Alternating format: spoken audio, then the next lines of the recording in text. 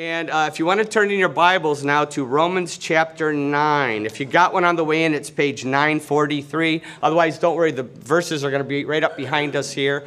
But we're going to do Romans chapter 9. And the title is, It's God's Call. It's God's Call, Romans 9, 7 through 29. Now, this is a shocking sermon. I was trying to think of something farm, because I grew up on the farm. Have you ever had a really bad electrical shock? Anybody ever got that one? Which reminds me, we were talking about people falling. Jake also fell this week, so pray for Jake. He took a bad fall, all right? So pray for Jake. You mentioned Chris and all. So have you ever had a really bad electrical shock? On the farm, we got lots of them, unfortunately. Usually it was the electric fence. We had the electric fence that was like a wire that went around, and that kept the cows in most of the time. And it wasn't a huge jolt, but for a kid, it was pretty shocking. Even for I wouldn't want to touch it now.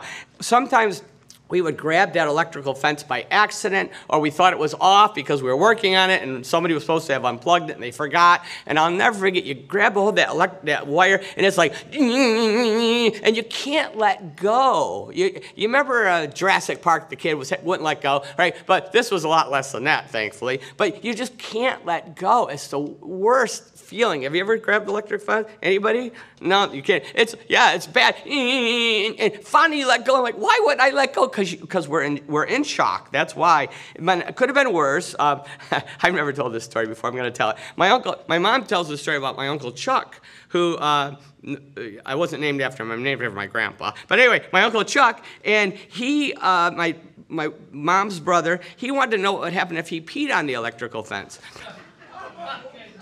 Don't ever do it. My mom loved to tell that story. Don't ever do it. All right? But I'm going to shock. I've never told that before. But I'm going to shock you today.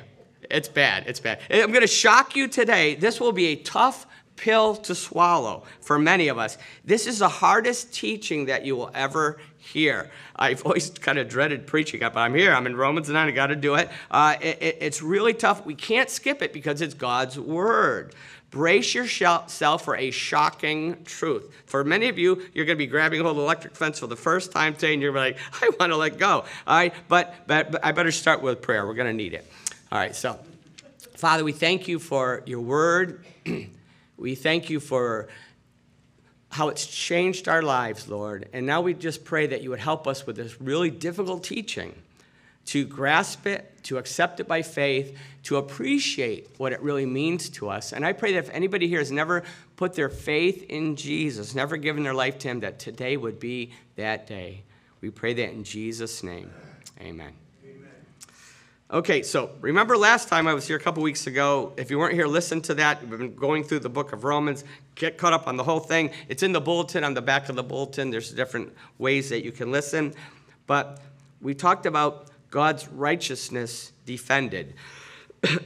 And specifically, what about Israel? What about God's chosen people? And once again, go back, listen to that beginning of Romans. But now in Romans 9, we're going to look at God's sovereign choice regarding Israel. But it also has shocking implications for every one of us, as we're going to see today and the next few weeks. We're going to see the implications it has, not just for the Jews, but for the Gentiles too, for all Christians. We're going to see that. Now, first of all, I want to look at a couple different definitions.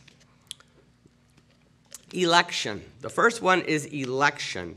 And the word election in the Bible means God's choice of certain groups or certain individuals to receive his grace, specifically to receive salvation. That's election, okay? Predestination, which many times gets mixed up with the election, predestination is used only for Christians. A lot of people say, I don't believe in predestination. Well, if you're a Christian, you do, because predestination refers to Christians. And it indicates God's purpose. Once we put our faith in Jesus, God predestines us. His purpose is to make us Christ-like. He wants to conform us to the image of Christ. So everybody who has put their faith in Christ is definitely predestined, okay? We're to become like Jesus Christ, okay? The third word is foreknowledge. Does God know? God knows ahead of time who will and who won't be saved. He knows that ahead of time, and we'll talk about the implications of that in a little bit. That's foreknowledge. And then free will or free choice is we must decide whether to follow Jesus Christ or not. We all have to make that decision, okay? Now, salvation. Here we go. Is it a free choice or free will, or is it election? Is it our choice or is it God's choice? I'm going to give you the answer right now. Yes. Now we can all go home. Okay. But here, it is true in a sense. God's sovereignty and our free will are taught side by side in Scripture. They're both taught. And it's confusing to us, to our finite minds. This is an infinite concept. It's confusing to us, but it will make sense in eternity. I always stress that. When we get to eternity, it's going to make sense there. Remember, Einstein has the rule of the two parallel lines? He said if Einstein said two parallel lines cross in eternity. That was his law of whatever it was, right? And I'm like, this is the same thing. These are two parallel lines, free will and God's sovereignty, and somehow they're going to connect in heaven. We're going to have to wait. That's where they're going to connect. People have been fighting about this for a long time. The Calvinists versus the Arminians. There's actually been some wars fought over it for a long, long time.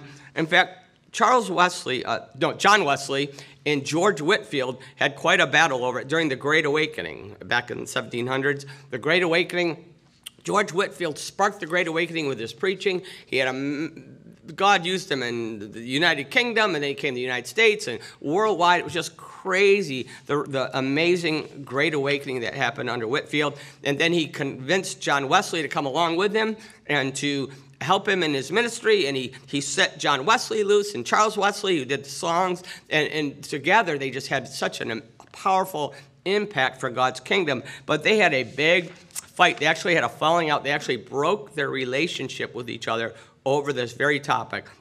I'm just going to read you a couple of things they said back and forth. Remember, this is back in 1739. People talked a little differently. They fought differently back then.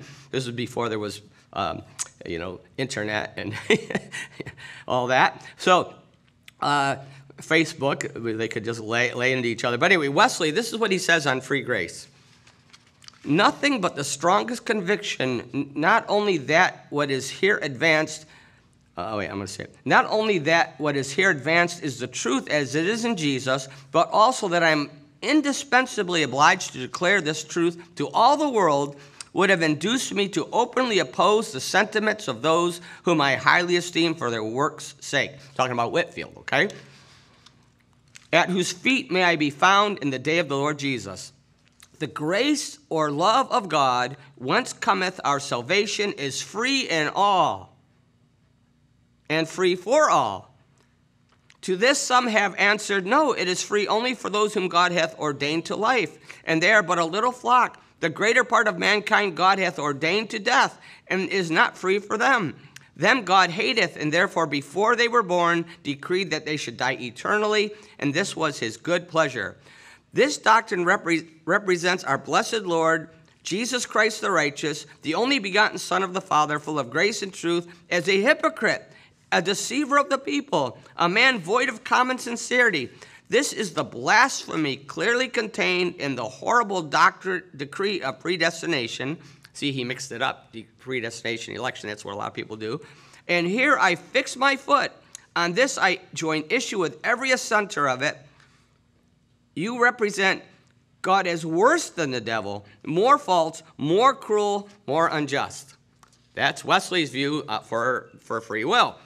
Whitefield's response, he wrote a 31-page pamphlet. I'm just going to read a couple of paragraphs. And a year later, Jonah could not go with more reluctance against Nineveh than I now take my pen in hand to write against you. Talking about Wesley, his good friend, although they're not friends at this point. But what can I say? The children of God are in danger of falling into error. Nay, numbers have been misled. And when I remember how Paul reproved Peter for his dissimulation, I fear I have been sinfully silent too long. Oh, then be not angry with me, dear and honored sir, if now I deliver my soul by telling you that I think you are in this you greatly err. The most important objections which you have urged against the doctrine, as reasons why you reject it, being seriously considered and faithfully tried by the word of God, will appear to be of no force at all. Indeed, had not your name, dear sir, been prefixed to the sermon, I could not have been so uncharitable as to think you are the author of such sophistry. For Christ's sake, be not rash. Give yourself to the reading. Study the covenant of grace. Down with your carnal reasoning. This is the best part, it often fills me with pleasure to think how I shall behold you casting your crown down at the feet of the Lamb, as it were filled with holy blushing for opposing the divine sovereignty in the matter you have done. So you see them going back and forth. And this is historically a big battle between free will and God's sovereignty, okay? Now, predestination is actually clear and agreed on. John Wesley mentioned predestination, but he's mixing them up. He's really talking about election. In predestination, remember we looked at this in Romans 8:39-40, where he said, 8:29-30, for those God foreknew, he also predestined to be conformed to the image of his Son, that he might be the firstborn among many brothers and sisters. And those he predestined, he also called. Those he called, he also justified, and those he justified, he also glorified. So really, there's really no argument about predestination. Predestination is straightforward. Once we put our faith in Jesus, once we are saved, God locks us in to become like Jesus Christ. That's what predestination. There's really no discussion on predestination. Everybody agrees on both sides. They just get mixed up on the words they use. But predestination is we're going to become like Jesus. God sets his spiritual force in motion. The Holy Spirit is going to make us like Jesus Christ, okay? Very straightforward. Foreknowledge is a little trickier. Does God know ahead of time, or does he decide ahead of time? Right? Does he know ahead of time, or does he decide in advance who will become Christian? But the hardest, as we will see today, is election. God choosing who will be saved. Let's go to the tape. Let's go to the passage. Romans 9, verses 6-9. It is not as though God's word has failed, for not all who are descended from Israel are Israel, nor because they are descended are they all Abraham's children. On the contrary, it's through Isaac that your offspring will be reckoned. In other words, it is not the children by physical descent who are God's children, but is the children by the promise who are regarded as Abraham's offspring. For this was how the promise was stated, at the appointed time I will return and Sarah will have a son. Okay, so far so good. We're okay so far. Now it gets tricky. Verse 10 is where it gets tricky. Here we go. Not only that, but Rebekah's children were conceived at the same time by her father Isaac. Yet before the twins were born or had done anything good or bad, in order that God's purpose and election might stand, not by works, but by him who calls, she was told the older will serve the younger. Just as it is written, Jacob I loved, but Esau I hated. What then shall we say? Is God unjust? Not at all. For he says to Moses, I will have mercy on whom I will have mercy, and I will have compassion on whom I will have compassion. It does not therefore depend on man's desire or effort, but on God's mercy. Election is clearly taught here in Acts 9, clearly taught all throughout the Bible. We saw election all throughout the book of Acts. Remember when we were doing the book of Acts, I kept saying, hang on to this, we'll deal with this in Romans, right? Acts 13, 47-48, when Paul said, for this is what the Lord has commanded you. I have made you a light for the Gentiles, that you may bring salvation to the ends of the earth. When the Gentiles heard this, they were glad and honored the word of the Lord, and all who were appointed for eternal life believed. We kind of miss that, don't we? All who are appointed for eternal life believe. Even Paul himself, and we saw how Paul was called. Paul was killing Christians, persecuting Christians. And what happened? God knocked him off his high horse, blinded him, called him to be a witness to the Gentiles, right? He picked Paul. He didn't pick all the other guys. He just grabbed Paul out of that group. It was crazy. Many of us have the same story. We're ambushed by God. Anybody here remember being ambushed by God? pulled by the Holy Spirit to salvation. Many of us could share stories of how we shouldn't be here. We should be dead, right? We somehow we survived X, Y, and Z. It was a miracle. Why? It was all by God's grace. Many here could tell the testimonies over and over how God somehow saved us. Remember Linnell, who passed away a couple years ago? He used to love to share how he was the only one left out of his entire family and all of his friends. They're all dead. And he was the only one still alive. And look at what he survived, the drugs and HIV. And I met him in the AIDS house here. And he gets saved. He becomes a powerful witness here in New Hope. But he would say, I'm the only one. I'm the only one. We hear these stories of election every day. In fact, I don't know if you were following, if you saw this story, if you read Voice of the Martyrs or some of the Christian publications, crazy story. It's a miracle. Muslim men in Gaza seek Christ after over 200 dream of Jesus the same night. There's millions of Muslim men out there. But listen what happened. Listen what happened. More than 200 Muslim men in Gaza have converted to Christianity after reportedly seeing Jesus in their dreams, said Christian professor Michael Licona. Licona teaches New Testament studies at Houston Christian University, and he's also written a number of books, including The Case for the Resurrection of Jesus and Paul Meets Muhammad. In a recent post, Licona said he received a report from underground Christian ministries in the Middle East that detailed what is happening. God is working in the midst of the war, he said. Over the past 2 days, we have ministered to hundreds of fathers who have lost most, if not all, of their children in the war. As we moved these men to safety, we fed them, washed their clothes, began to read the Bible to them, sharing the way of peace through Jesus. Then a big miracle happened. Last night, Jesus appeared to more than 200 of them in their dreams. They have come back to us to learn more from God's word and are asking how to follow Jesus. About a month before October 7th, the Hamas terrorist attack, Assemblies of God News reported that Muslims around the world were dreaming of Jesus and converting to Christianity at an unprecedented rate. This is election in action today. God is giving these dreams to these people, and they're coming to Christ, just like the Apostle Paul, just like the book of Acts in Gaza. Crazy, right? Crazy. God, we see what is going on.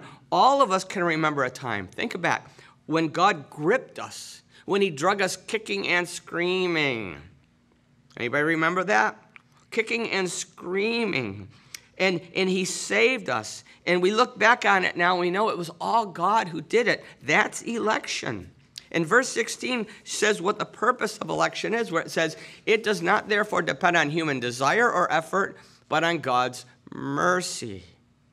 That's the whole point of it. Grace over works. Grace over works. We can't work our way into salvation. It has to be a gift. It has to be a gift. And so Paul is teaching that the whole point of election is faith over works. Faith over works. We have absolutely nothing to do with God saving us. He does it all. He does it all. Then Paul gives an illustration to talk what he's talking about. He talks about Pharaoh. In verse 17, Paul says, for the scripture says to Pharaoh, I raised you up for this very purpose, that I might display my power in you and that my name might be proclaimed in all the earth. Therefore, God has mercy on whom he wants to have mercy, and he hardens whom he wants to harden. Wait a minute. That doesn't seem fair, right? That doesn't seem fair. Verse 19, Paul knows what's coming next. He says, one of you will say to me, then why does God still blame us? For who is able to resist his will? But look at Paul's response. Paul then responds in verses 20 and 21 where he says, but who are you, a human being? He's saying you're an ant trying to talk, to a scientist, right? But who are you, a human being, to talk back to God? Shall what is formed say to the one who formed it, why did you make me like this? Does not the potter have the right to make out of the same lump of clay some pottery for special purposes and some for common use? I warned you.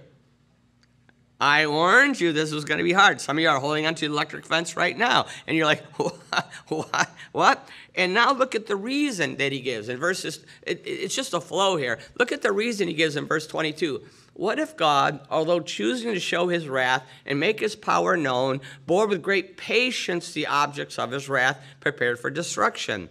What if he did this to make the riches of his glory known to the objects of his mercy, whom he prepared in advance for glory? We sang the song today. Love that song. Whom he prepared in advance for glory. That's the reason. The Holy Spirit's telling us here that God has shown us mercy. We should have only known wrath. Every one of us should have known wrath. And those who receive the grace of Jesus Christ and are saved, when we receive that, the people who don't turn to God, who are not given that grace, are a reminder to us of what we were. We were objects of wrath. But now we've received mercy. But when we see these people, when these people do all these evil things around us, look, just watch what's happening in our world. That's a reminder to us of what we were and of what Jesus has saved us from. Ephesians 2, 1-2 tells us what we were, the way we were. In Ephesians 2, it says this, verse 1, as for you have that one? Oh, okay, I'll just quote it. I hope I can do it. As for you were dead in your transgressions and sins in which you used to live when you followed the ways of this world. That's verse 1. I got lost too. When you follow the ways of this world, I'm going to look it up. All right, I have it, but I can only get through one this time. Galatians, Ephesians 2. Here we go. As for you, you are dead in your transgressions and sins in which you used to live when you followed the ways of this world and of the ruler of the kingdom of the air, the spirit who is now at work in those who are disobedient. That was all of us. We were dead in our sins. That's what God saved us from. We were lost. We lived these empty lives. We were miserable zombies, spiritual zombies. We were the walking dead. We were experiencing hell on earth and facing hell for all of eternity. That's what we were. But the result of election is God made us objects of mercy instead of objects of wrath. And the result of election here in verses 24, back to Romans 9, verse 24, even us whom he also called not only from the Jews, but also from the Gentiles. And he says in Hosea, I will call them my people who are not my people, and I will call her my loved one who is not my loved one. And in the very place where it was said to them, you are not my people, there they will be called children of the living God. The result of election is that Gentiles, all those who are not Jewish, many Gentiles are now called to faith in Jesus Christ. Our salvation, the Gentile salvation, is a result of this election process. But God is not done with the Jews yet, even though I talked about that last week, 2 weeks ago. Go back and listen. He's not done yet. God still has a purpose for the Jewish people that's apart from the church. He has a special purpose. In verse 27, he says this, Isaiah cries concerning Israel, though the number of the Israelites be like the sand by the sea, only the remnant will be saved. For the Lord will carry out his sentence on earth with speed and finality. It is just as Isaiah said previously, unless the Lord Almighty had left us descendants, we would have become like Sodom, we would have been like Gomorrah. And so we see here, and we're going to see this as we continue in Romans, that God will save a remnant of the Jewish people. There are already many Messianic Jews many Jews that have turned to Jesus as their Messiah. And like I showed last time, there's a remnant that will be ready for Jesus Christ's return. They're already getting ready. I talked to you about the soldiers, how they're singing, waiting for the Messiah. And when Jesus comes again, there will be a remnant that's spared that will all turn to him at the same time. I read you those passages last week. And so all Israel will be saved.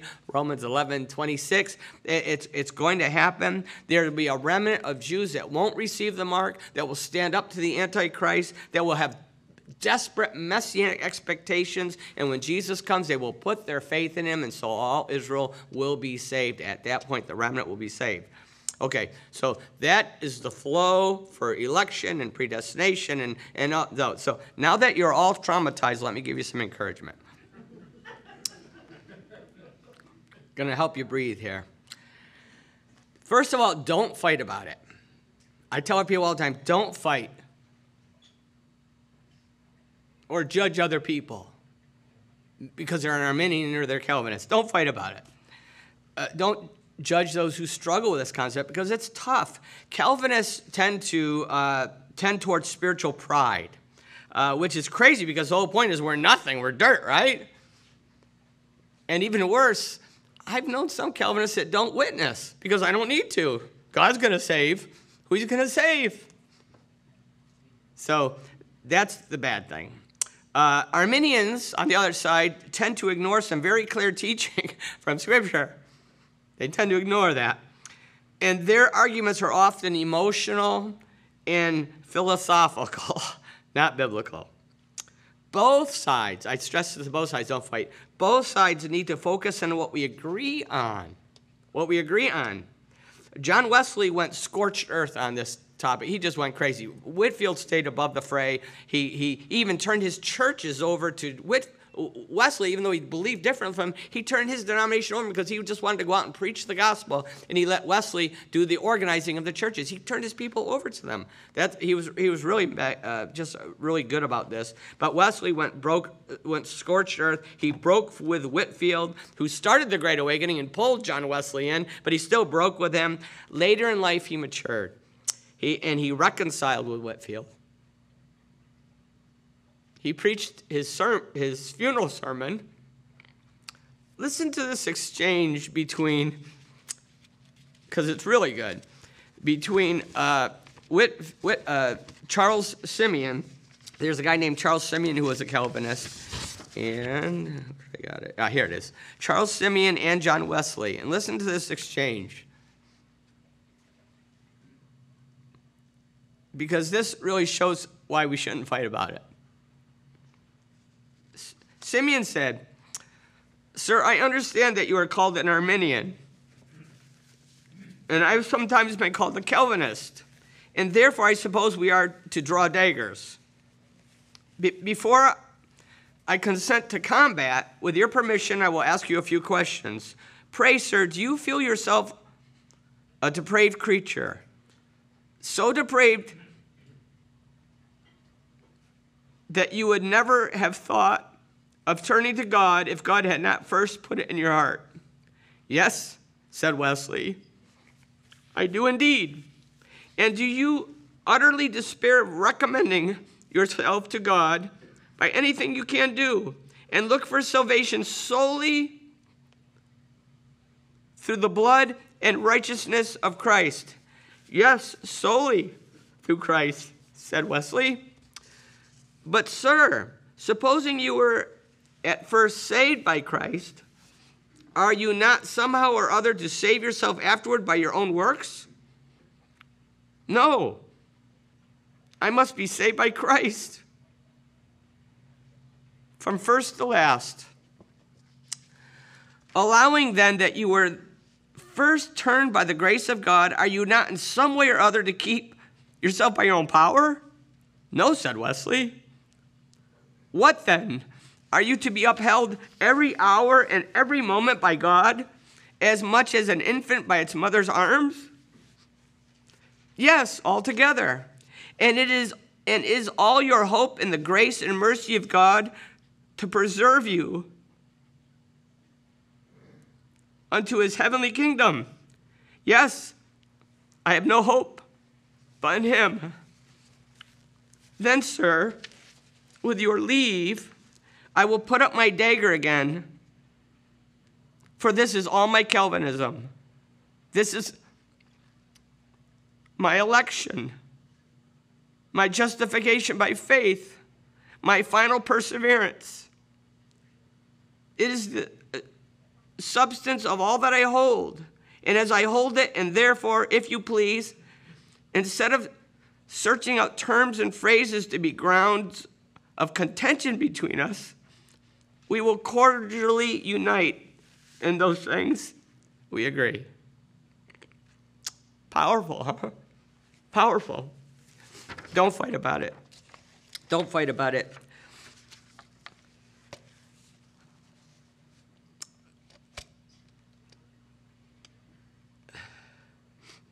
Don't stress over it. Don't stress over it. You will never be able to understand it. I know what's going to happen. Some of you are going to go home and going to like, well, try to figure out. Stop it. Remember the video? Stop it. All right? Stop it. You're not going to be able to. Many can never accept this. They do biblical backflips to try to explain it away. Some people even leave the faith over this issue. They say God's not fair. God's not fair. And you know what? They're right. But not in the way they mean it. Not in the way they mean it. Every one of us who ends up in hell, anybody who ends up in hell, we deserve it. The whole human race deserves hell. If I die and wake up in hell someday, I'll be disappointed, but I'll be like, I deserve it. I deserve hell. We all deserve hell. The only ones who don't get what they deserve are Christians. They're the only ones. The real question really is, why does he let any of us into heaven? That's the real question. Why? God's not fair. You're right. He lets some of us in heaven, and he shouldn't. That's not fair. Not why does God save some but not others, but why did he save me? That's the question. Focus on what we can understand. Don't focus on what we'll never understand. Focus on what we can understand, and that's God's mercy and grace. That's what Paul's stressing here. God's mercy and grace. Focus on that. Just believe it by faith. God's sovereignty and human responsibility are both in God's words, and we're not God's word, and we're not going to understand it till we get to eternity. Someday in heaven, I think we're going to be able to process this and connect the dots, but we're going to have to wait till we get there. But until then, just believe in Jesus. Just appreciate God's mercy and grace. Rest in God's love. Rest in his love, which caused him to sacrifice his one and only Son in our place. John 3:16, for God so loved the world that he gave his one and only Son, that whoever believes in him shall not perish but have eternal life. Rest in his love. And many people, when I'm talking about God and stuff, they'll bring up this objection. Yeah, what about this predestination? It's actually election, I say. But what about this, many others? What about the person in Africa who's never heard? Well, now they've heard better than most people in America. Africa is an evangelized nation now. That used to be the thing. But what about the people who've never heard? What about them? I say, what about you? What about you? That's the only question you have to ask. We can wrestle through hard questions later. After you become a Christian, you can wrestle through all these hard questions and objections. But what will you do with Jesus Christ right now? And you know what the majority of them do? They reject him because they're just using those objections as an excuse not to submit to Jesus. I always bring it right back. What will you do? And I use John 3:36 where it says, whoever believes in the Son has eternal life, but whoever rejects the Son will not see life, for God's wrath remains on him. What about you? What about you? Have you ever been saved by faith in Jesus Christ, or are you trying to work your way? And remember, it's all about works, about grace over works. Remember, are you trying to work your way in? Many churches and many church attenders miss this. They think they're saved by works. Well, you talk to them and you say, well, how are you going to get into heaven? What's your way in? And they say, well, I go to church, or I was baptized as a baby, or even an adult, baptized twice. I take communion. I follow the rituals and the rules of my church. I give money. Oh, there's a definite one way in, right? I give money. That always comes in $5. Anyway, they now listen, there's nothing wrong with good works. Nothing wrong with good works. But they don't save us. They follow salvation. They show our faith is real. Good works are good, but they do nothing for our salvation, nothing for our standing with God. Ephesians 2:8-9. In Ephesians 2:8-9, then verse 10, where it says, for it is by grace. This is actually a predestination verse, by the way. Do you have Ephesians 2:8-9? Oh, how did I miss all these? Anyway, I'm sure it's my fault. So anyway, I was taking antibiotics. But anyway, for it is by grace you have been saved by faith. And this not from yourselves, it is a gift of God, not by works, so that no one can boast. We're saved by putting our faith in God's grace. But the very next verse then talks about good works. For we are God's workmanship, verse 10, for we are God's workmanship created in Christ Jesus to do good works, which God prepared in advance for us to do. Notice that we were saved to do good works, but they did nothing for our salvation. They do nothing for our righteousness before God. Only faith in God's grace, his gift of his Son. But they should follow. You better believe it. They should follow, right? That's what shows that our faith is real, is our good works. But it has nothing to do with salvation. We're saved by faith. So many are deceived. This whole works thing has deceived so many people. World War II history buffs will know this. Auschwitz. What did the sign over Auschwitz say as people are coming into Auschwitz, the concentration camp people? It said, work liberates. Work liberates. Work liberates, which was a lie. Because what was the truth? The harder they worked, the faster they would die. It was a lie.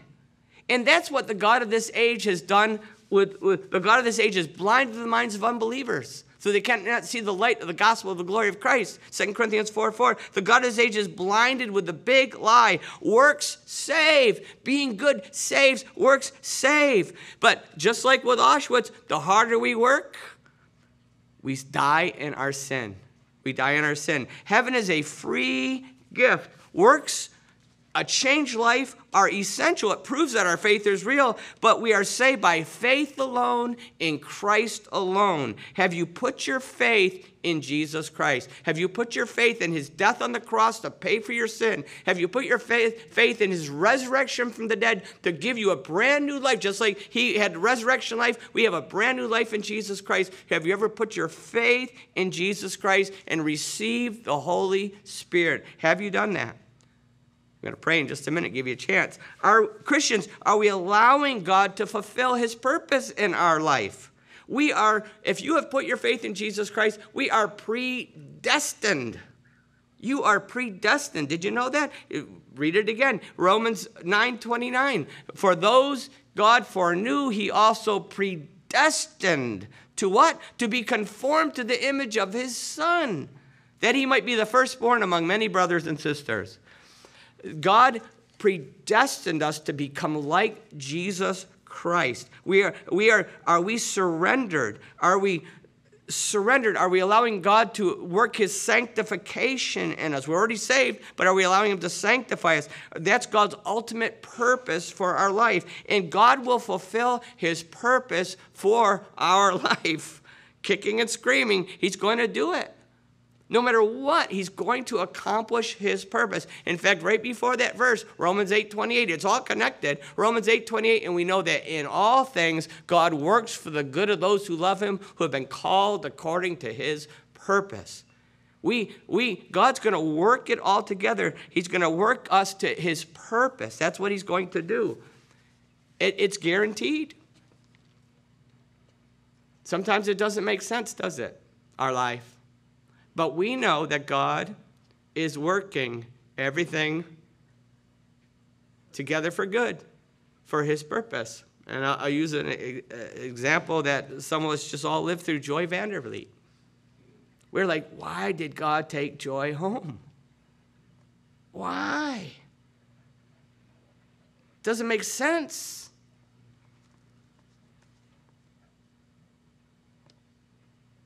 But we know God has a purpose. And his purpose for Joy's life was fulfilled.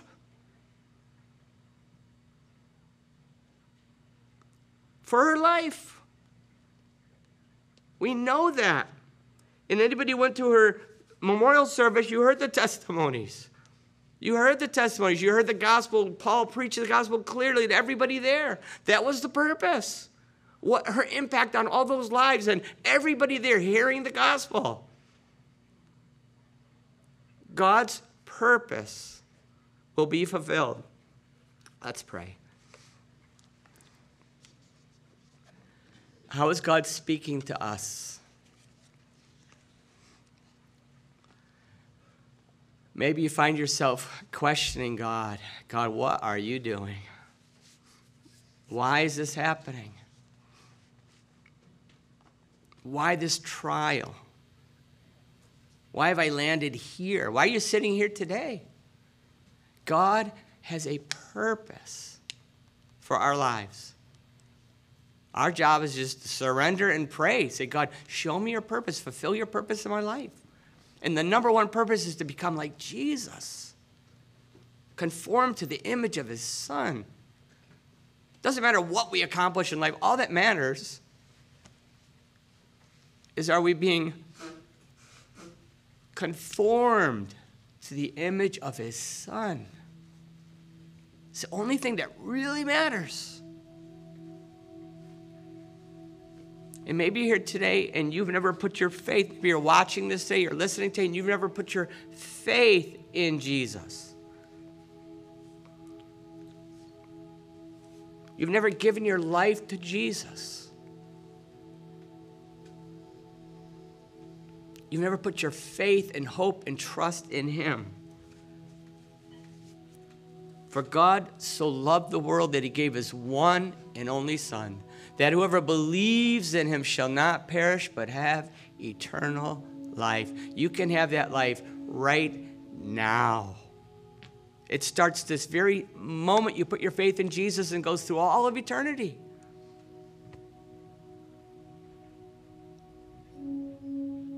Is the Holy Spirit pulling you? Are you being gripped by God? Surrender your life to him. The simple prayer of faith. It happens in our heart. We put our faith in Jesus in our heart. But I always encourage people to just say a simple prayer, to put an exclamation point on that.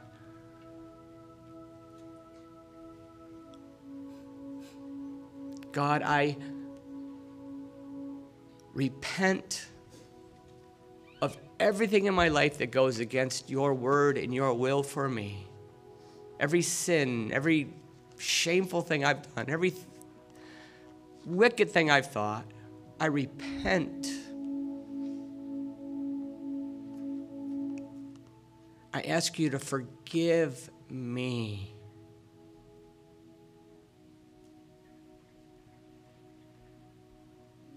Because I'm putting my faith in your Son, Jesus. His death on the cross to pay for my sin. His resurrection from the dead to give me new life.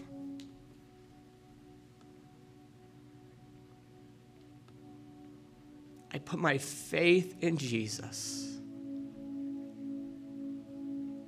I give my life to you, God.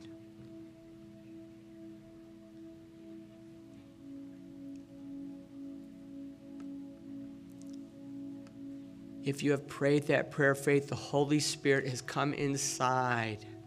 You are now predestined to become like Jesus. I want to encourage you to tell somebody. Tell me on the way out, fill out the card, text me, email me. If you have a friend or a family member here, someone at work praying for you, at school praying for you, tell somebody so that we can be excited for you and help you in your new life in Christ, to grow in your new life. Father, I pray for every one of us that we would allow you to sanctify us, that our predestination would be complete. We pray that in Jesus' name. Amen. Yes.